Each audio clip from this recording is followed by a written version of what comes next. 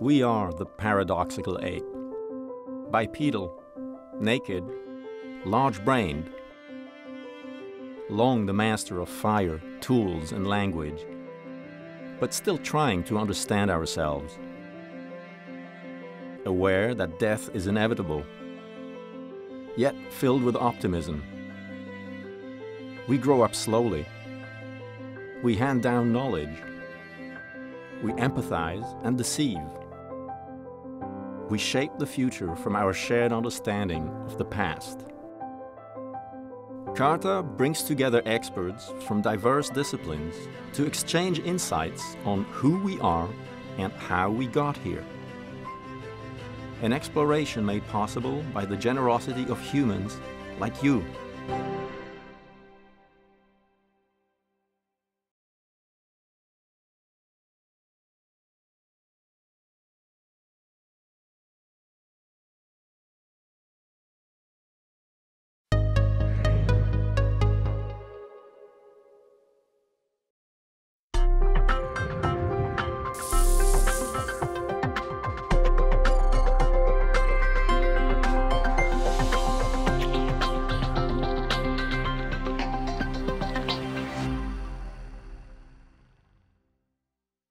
I want to talk with you today about human domination of the global nitrogen cycle.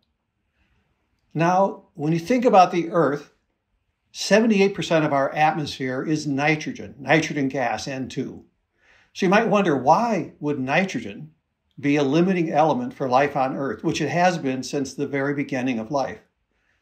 In fact, it and water are the two things which determine how much plant life there is on Earth, and the plant life then determines all of the animal life, including human life. Nitrogen as a gas has this triple bond between the two N molecules, and that bond is incredibly hard to break. When life first appeared on Earth, the only thing that could break it was lightning, and that generated about 10 teragrams, they're called, of available nitrogen every year. Now, available nitrogen is a form of nitrogen other than N2 gas. It's a form like nitrate, nitrite, or ammonia that plants can actually take up and use to grow and to make protein. And that protein clearly is needed by the animals that eat them and so on. And then later in the evolution of life on Earth, there were plants called legumes, which are able to break that nitrogen bond because of some bacteria that live in their roots. And so from hundreds of millions of years ago until the beginning of around the 1900s, that Earth had a very straightforward nitrogen cycle. This major limiting element that determined the abundance of life on Earth was created by two processes that generated about 150 teragrams of nitrogen coming into Earth per year. And at the same time, there were bacteria that earned their living by consuming this available nitrogen and making nitrogen gas N2. And they would use up about this amount. So you have an input and an output and a certain amount of nitrogen stored on the lands of the Earth in its ecosystems. That changed with the discovery of a way to chemically form biologically available nitrogen from N2 in the atmosphere, from nitrogen gas.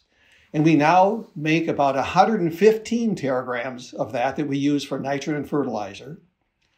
We grow added nitrogen fixing crops, legumes that give us 40 more. High temperature fossil fuel combustion also can break that nitrogen triple bond, giving us 20 more teragrams. And finally, when we clear land to create new cropland, and when we have fires that do this, we release 40 more teragrams of biologically available nitrogen. So now humans truly dominate the nitrogen cycle.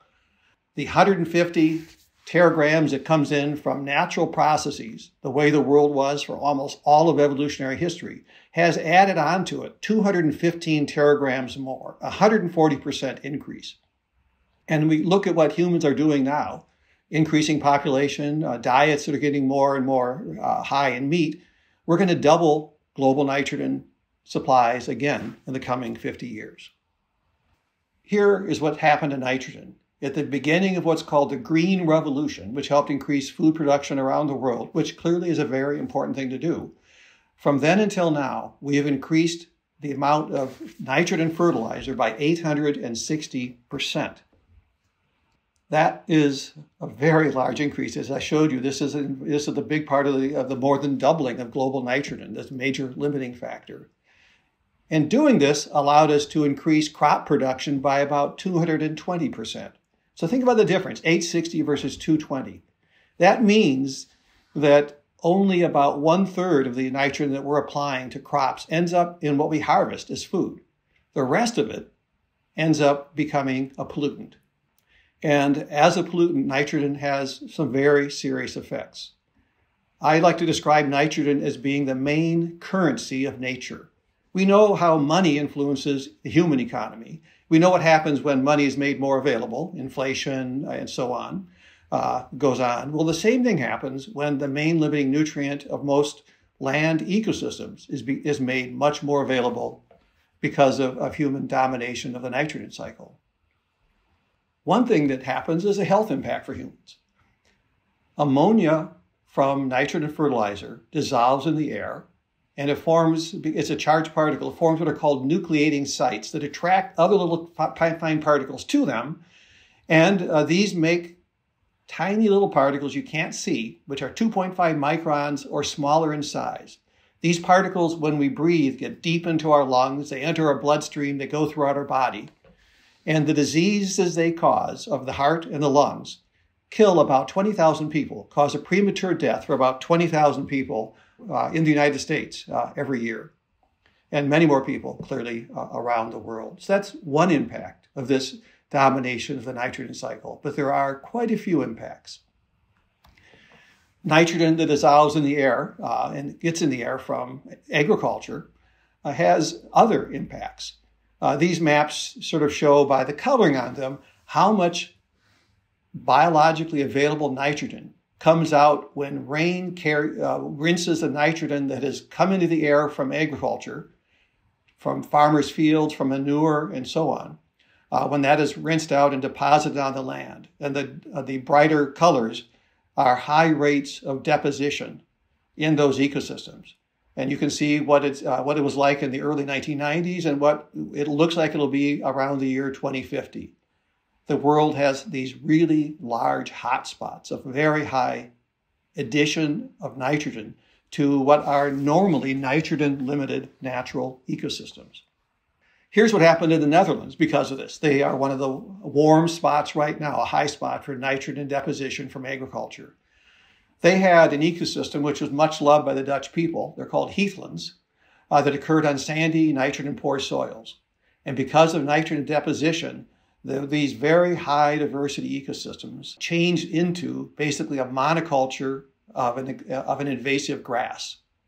And then a decade or two after the grass was dominant, this area, these heathlands, which had really had almost no trees for tens of thousands of years, just being sandy soil, low vegetation, grasses, and heather and so on, is becoming invaded by trees, and this land is becoming a forest, a huge transition.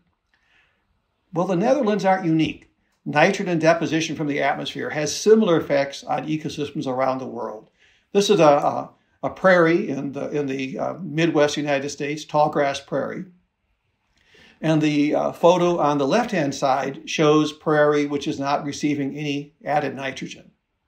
On the right-hand side, it shows what happens when rates of nitrogen deposition, like those that occur in the Netherlands, happen to this prairie. A single plant, an exotic grass, an invasive grass, a major agricultural weed called quackgrass, invades these systems, it takes them over, and it squeezes out almost all of the other species. Very high rates of N addition lead to a loss of almost every native species in these prairie grasslands.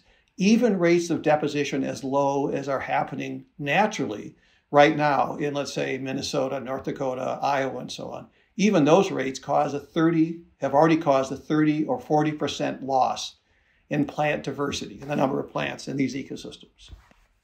Nitrogen fertilizer from agriculture and nitrogen inputs from other human sources also end up going from farmers' fields, let's say, into groundwaters. They go through the groundwater and lakes and rivers and streams into lakes and into rivers, and they flow into the ocean. And there's been many studies of this. If you look at a major river system, let's say the Mississippi River in North America, you can look at all the nitrogen that has been added to its watershed, mainly because of farming activities, and you look at what's coming out. And watersheds for major rivers that have more nitrogen coming in have a lot more that comes out. This basically, as I mentioned, only about a third of the nitrogen that is put on a farm field in places with intensive agriculture ends up being captured by the crop. The rest of it leaves some of it through the air, but most of it through water. Rainwater carries it into the groundwaters, into rivers and streams, and from there into the ocean. And in the ocean, it causes what are called dead zones. They were named that by fishermen who went out to places they used to fish, and they found that all the fish were dead. There were none there to catch.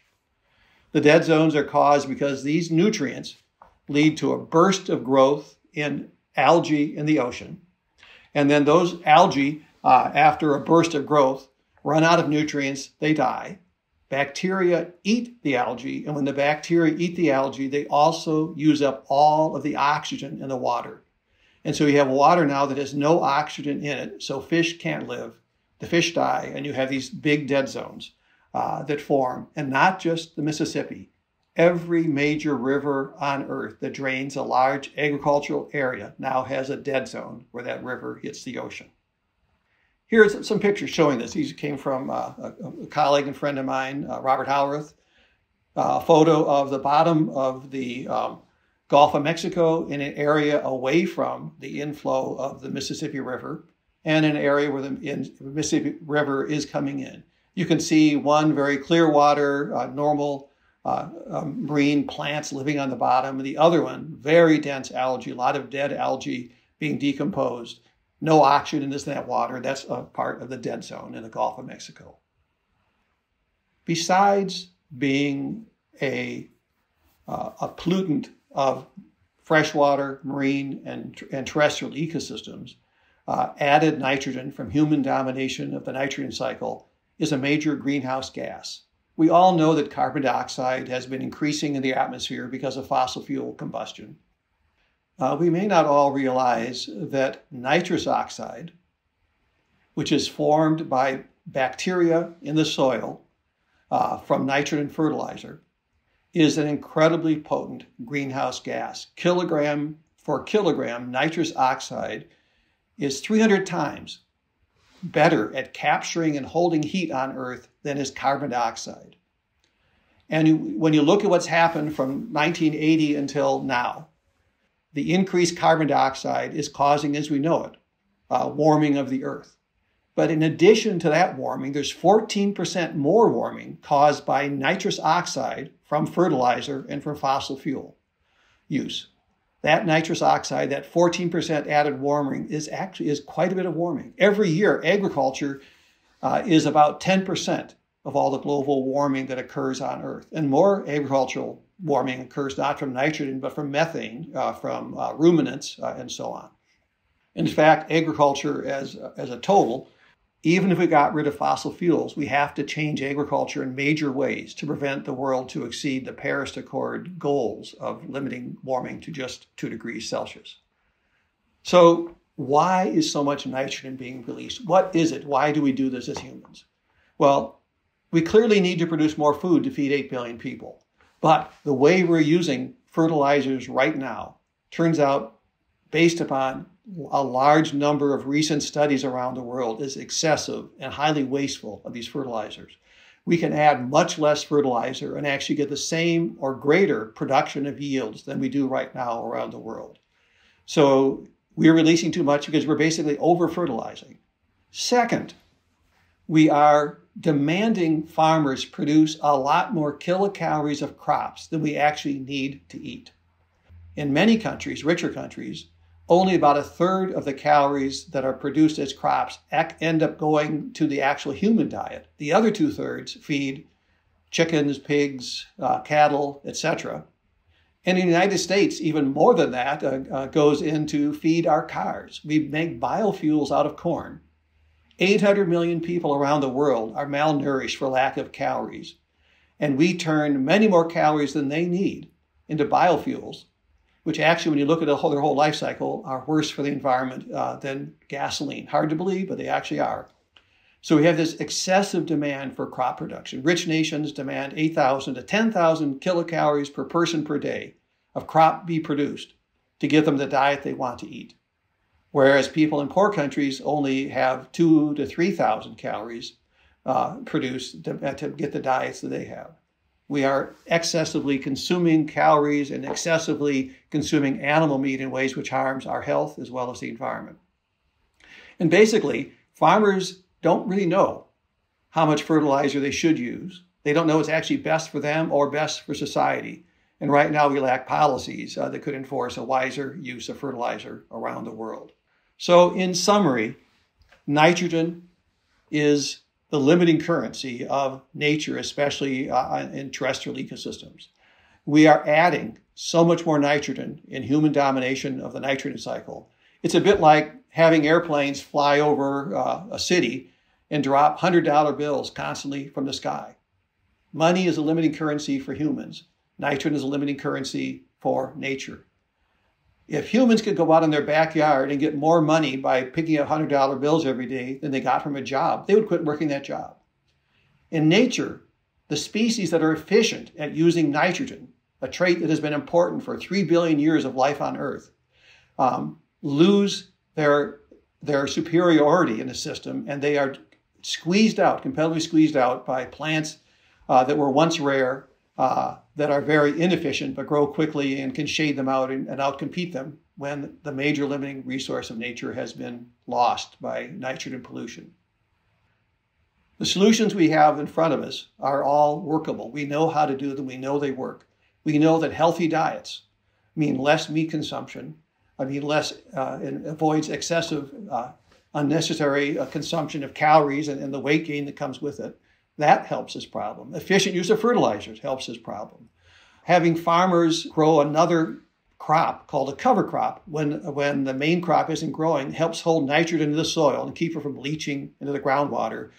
Putting buffer strips on the lower edge of a field helps capture the nutrient and retain it in the system. Instead of growing monocultures, growing more diverse mixtures of crops actually give us more food per acre and do it with less input. And then if we also reduce our fossil fuel combustion, which is clearly necessary for preventing global warming, that also helps reduce the nitrous oxide that goes in the air and also contributes to global warming. So there are well-known ways to greatly decrease human domination of nitrogen and its cycling on Earth. And if we adopt those ways, we will have a much more sustainable Earth to live on. Thank you very much for listening to this talk.